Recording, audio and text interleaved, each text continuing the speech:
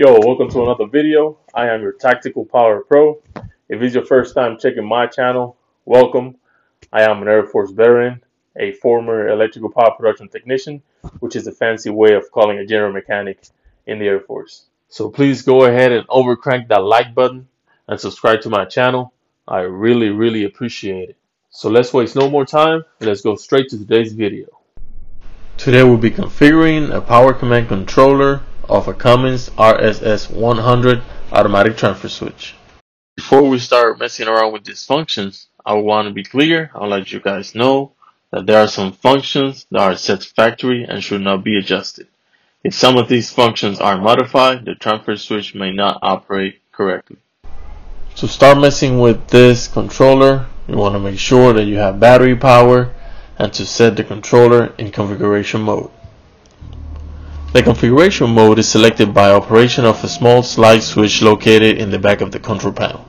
So the switch is located near the bottom edge of the PCB.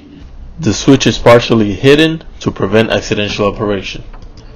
On a side note, the configuration mode can be entered at any time, but once it is selected, all automatic operations of the transfer switch are suspended. Once you slide the selector switch to the configuration mode position, you will find the TDES, which is the time delay engine start, and it's always the first function shown. Press the test push button to scroll through the various control functions codes displayed with the first 5 LEDs. Now take a look at this table, which shows you the functions, function code, the value code, and the value for each code and function. The black filled circles indicate which LEDs are lit for the functions and value code listed.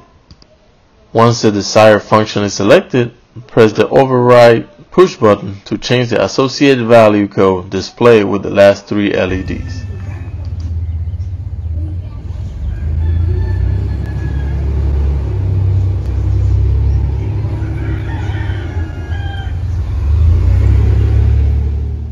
Now that we know how to navigate through the configuration mode, let's go through each function and talk a little bit more about each one of them.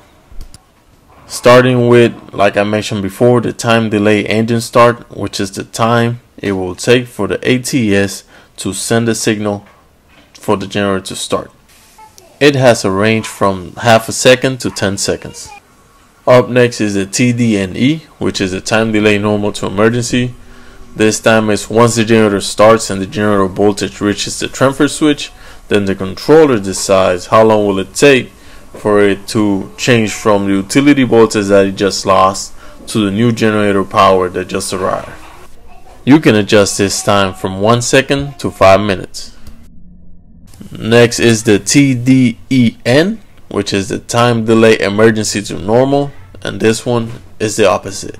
So this one is once utility power comes back, is how long will the controller take to disconnect from generator power and transfer back to utility power. This time delay can be set anywhere between 5 to 30 minutes. Next we got the TDEC, which is the time delay engine cooldown. This time delay starts once the transfer switch disconnects from generator.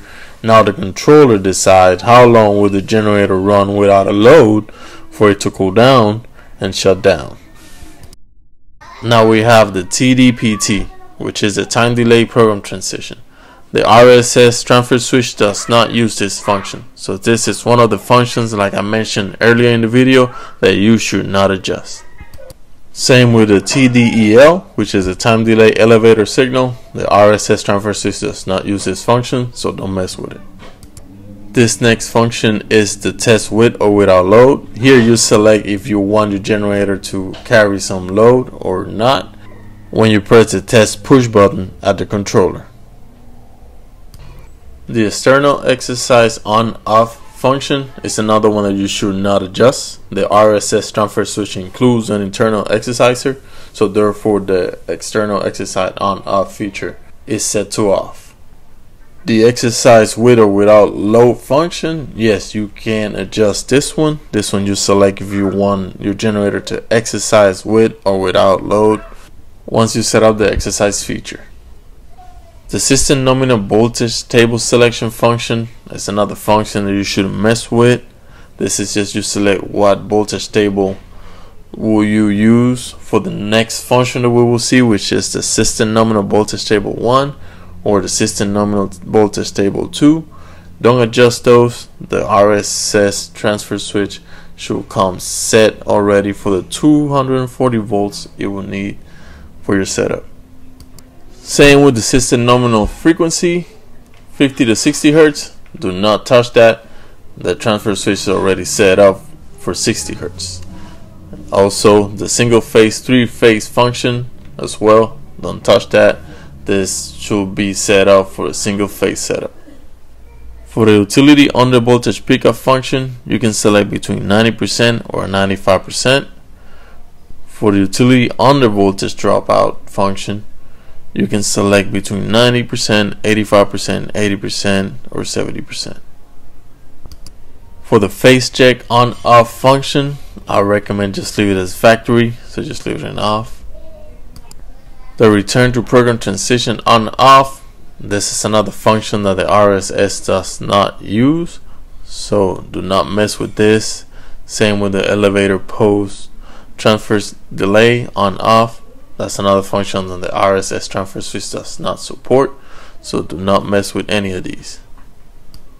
And finally, the last function will be the exercise repeat interval. Here you can select for how often would your generator exercise.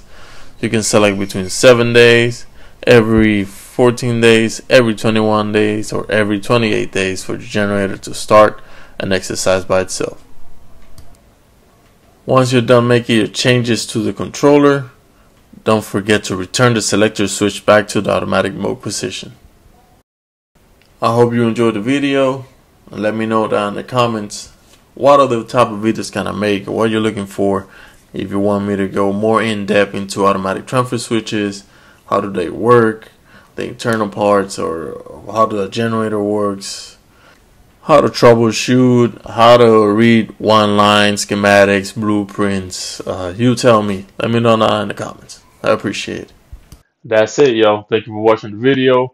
Don't forget to overcrank that like button and subscribe to my channel. And always remember that knowledge is current times voltage.